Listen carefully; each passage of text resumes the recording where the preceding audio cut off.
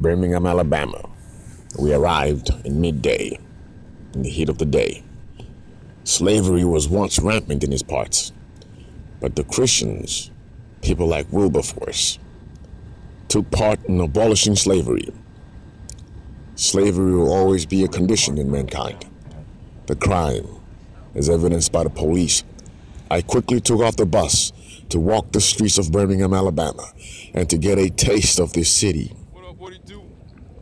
I trudged and I walked by, knowing this is a city riddled with crime. Enough crime to make Dr. Martin Luther King weep. For he shed his life, hoping to make free a people that now populate jails, murder one another, gangbangers and drug dealers. It was back on the bus. I am glad I made it, because Birmingham, Alabama is full of strife. Maybe I'm being a little too melodramatic, but the bus churned as I adored the southern structure of the architecture, Art Deco, classic artwork. It is not like the architecture in California. The industrial factory-looking hippie inundated structures that pop off across California. The high-rise of Birmingham, Alabama, a typical scape in America.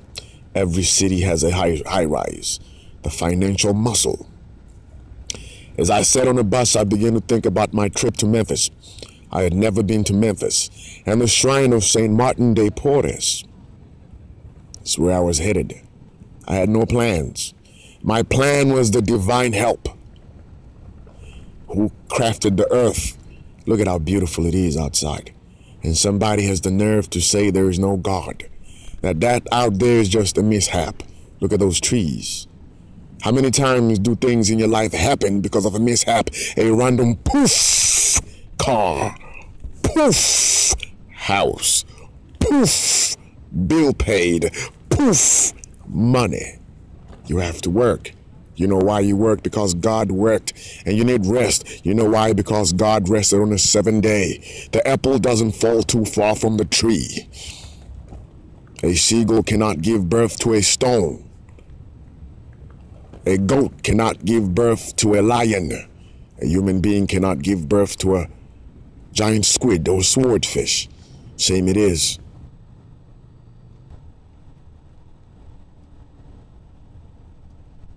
The Bible Belt.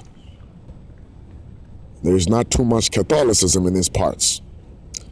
I looked outside the bus and I was inundated with the beauty. I keep repeating this because that's why I like sitting by the window. See the contrast of the trees, the blue skies, the lofty hills, the valleys, the gently inundating hillscapes, the green grass, the puffed up cloudy skies. It's all beautiful for me. I began to think of my journey to Memphis, to the shrine of St. Martin de Porres.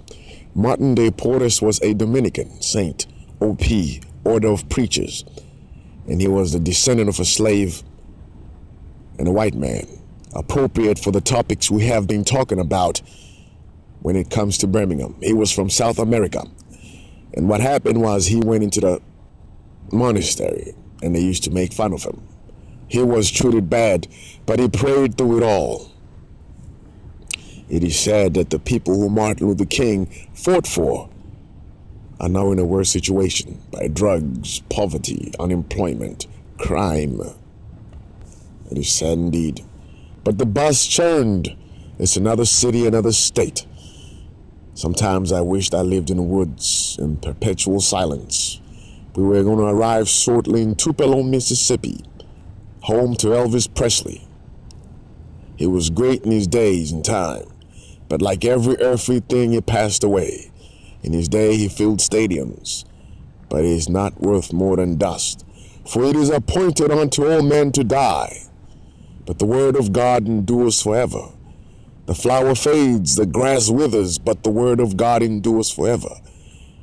I'm pretty sure if you went around this day blasting Elvis Presley and claiming Elvis Presley is the greatest and living your life like Elvis Presley, you'll be considered fringe, a performer, a lunatic. But it's not the same for Jesus. And Jesus has 2,000 years of history.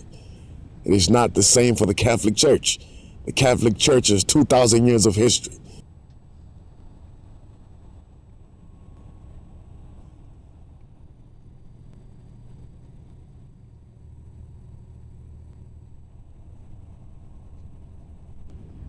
I am rambling.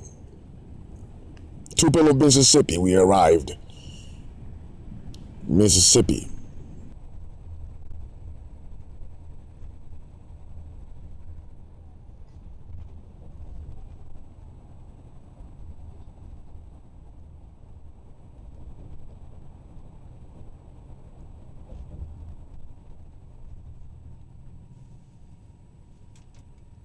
Mississippi. We continued on as the bus smoked and puffed and huffed as the two-stroke engine pumped energy into the wheels, kinetic energy. We continued our journey, watching how America has been blessed. I arrived in Memphis. I was nervous. This is a crime-infested city, just like Birmingham, infested with mobs of crimes that, I don't know. I just prayed to God saying, Lord, it is dark. It is night, Lord, you see I don't. And I pray that you protect me from whatever awaits me. I knew not where I was going, but Abraham knew not where he was going. And my suspicions were confirmed. As I walked into the gas station, there was a robbery procedure. If somebody is armed, just give them the money, it said. And I began to walk around Memphis looking for a place to sleep, rosary in hand, praying, Hail Mary, full of grace, the Lord is with thee. Blessed art thou amongst women, and blessed is the fruit of thy womb, Jesus. Holy Mary, Mother of God, pray for us sinners now and at the hour of our death. Amen.